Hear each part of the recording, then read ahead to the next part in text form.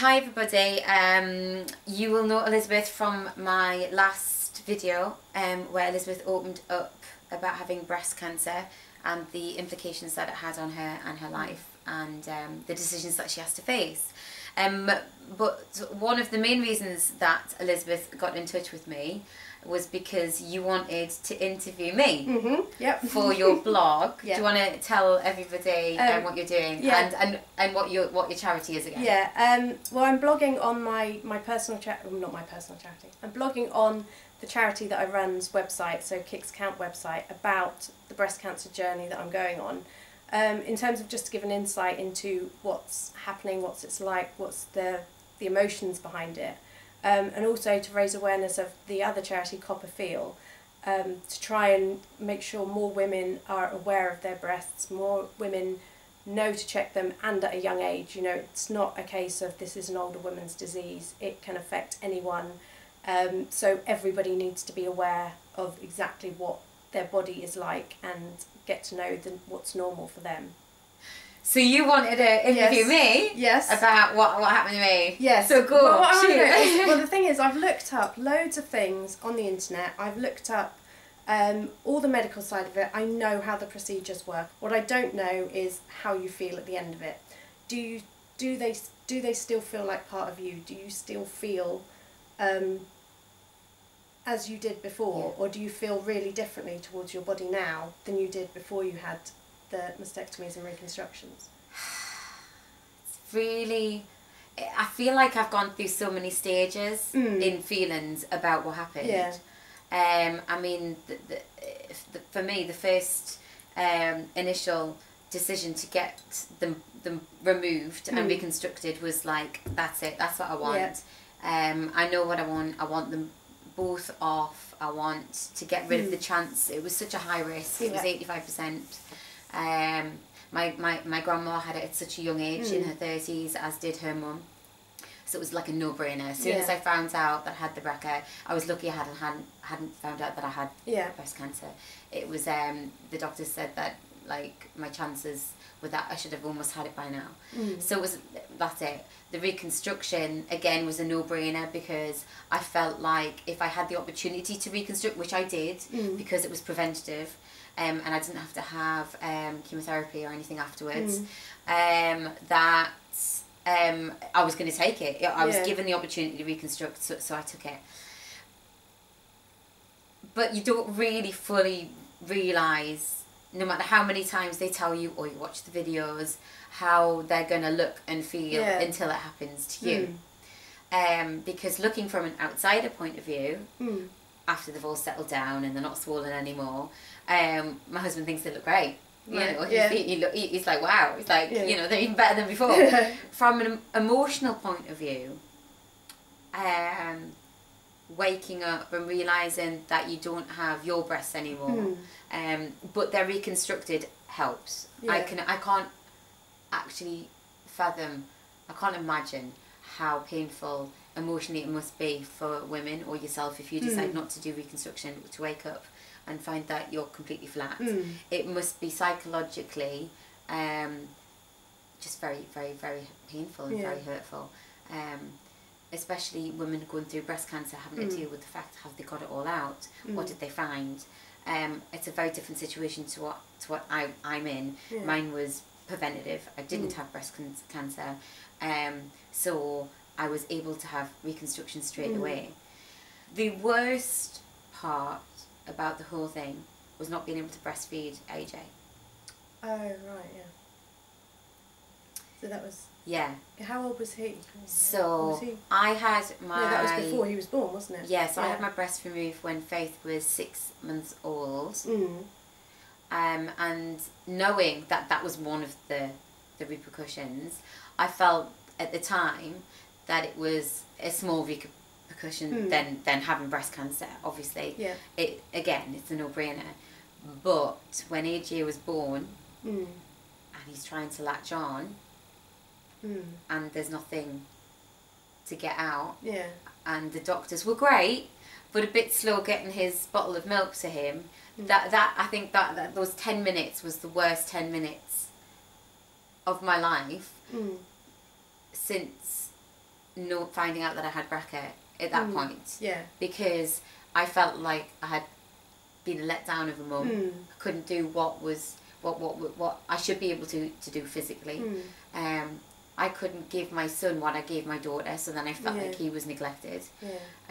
It took a long time to get over that. And what about, do you ever get people who assume you've just had cosmetic augmentation, and does that ever bother you, you know, in terms of... Yeah, well, you know, that was, apart from, that was one of the main reasons why I wanted to come out and tell people what I was going through. Right. Because I knew that would have happened. Yeah. Because they look very remarkably different. I had lost a lot of weight at the time. My boobs were quite flat. They were a bit saggy.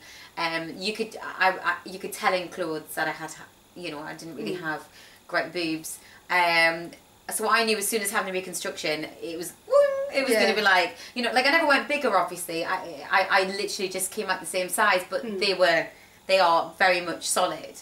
So I knew that people were going to talk, people notice, and I didn't want people to think that it was a cosmetic reason. I didn't want to think that it was a vanity reason. I wanted people to know why I was doing this, and then when I started to talk about it, I realised the message to get across wasn't necessarily that, it was the BRCA. It was educating people about this gene, about the gene that we all have. It's just that it's a mutated form of the gene, because it was so unknown. In terms of me, you know, doing this blog about it, I've had people with Kicks Count come and say, you know, thanks to your awareness, my baby's been born. Thanks to your awareness, this has happened. Yeah.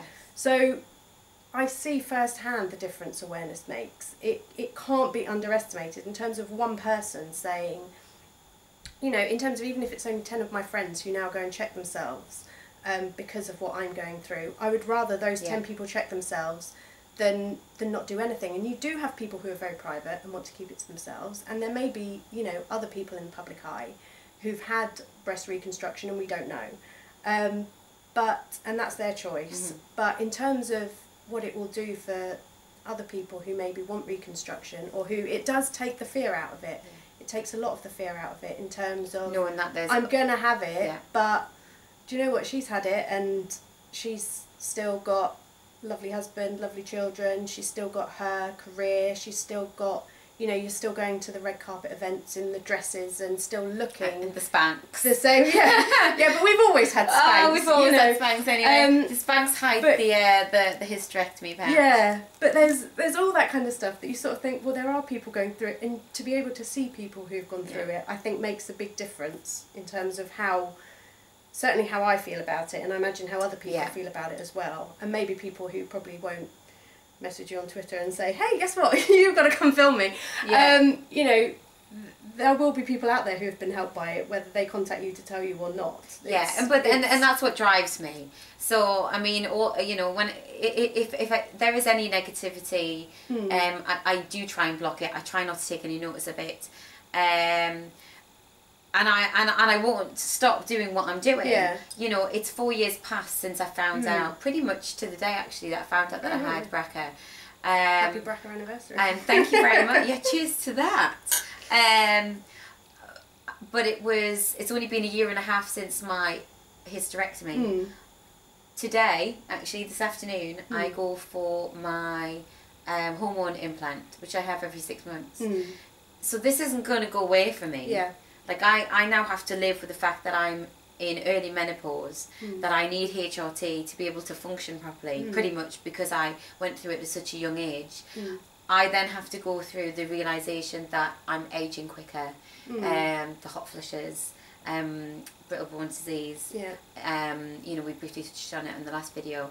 There are countless side effects to going through menopause, and then side effects going through it at such a young age as well. The biggest one being no more children. I suppose the emotional effect that had on me, even though I can't see these things, and I could see the breasts, I don't know if obvious is the right word, but had a greater effect on me emotionally, mentally, than removing the breasts. I was a bit matter of fact with that. Yeah. But with the hysterectomy, it was really tough. Going through it afterwards, the recovery was, I thought it would be exactly like the C-sections that I've had to have.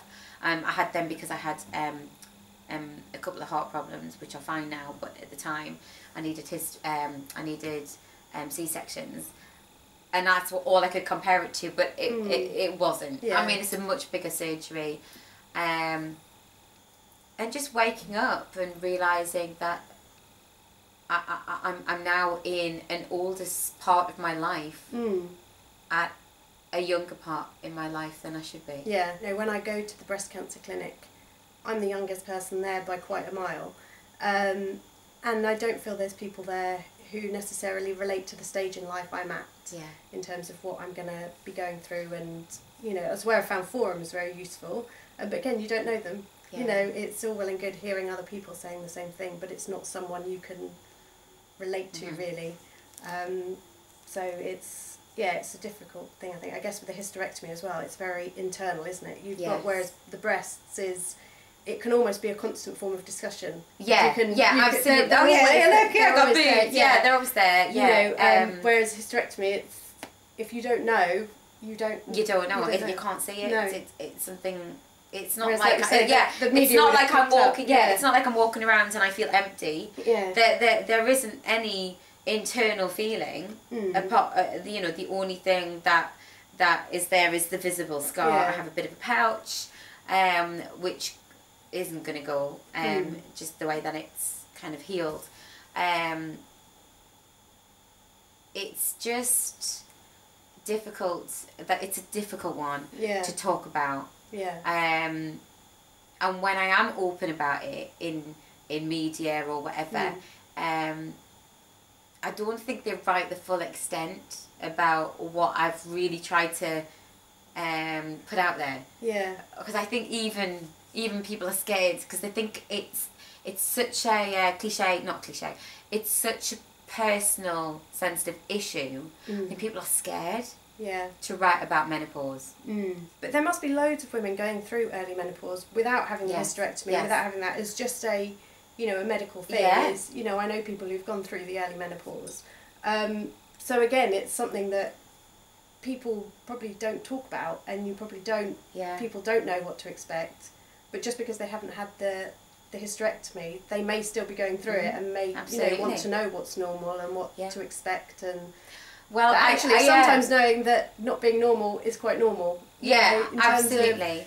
If you want to scream into a pillow every night and you want to go or scream at the husband, stand at the bottom of the garden and cry, that's part and parcel of it. It's just part of being menopause. Part of being a woman, right?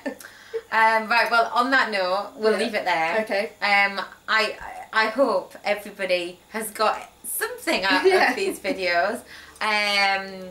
And do you know what? I think this could be a really nice strand to continue with, whether it's with Elizabeth or maybe we could get some other people involved and maybe have some kind of coffee. I won't ditch you. We'll have some coffee mornings. Because I think there are many stones unturned. I think there are more people going through it who may want to talk about it. Who don't. And this is a bit of therapy for me because I don't get to talk about it like this really. So thank you. That's all right. Thank you for joining me. Thank you for having me. And thank you for watching.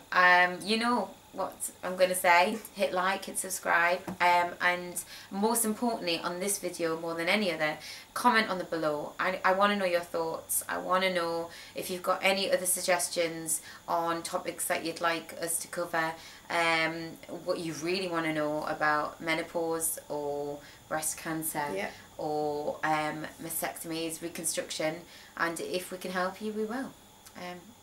See you next time.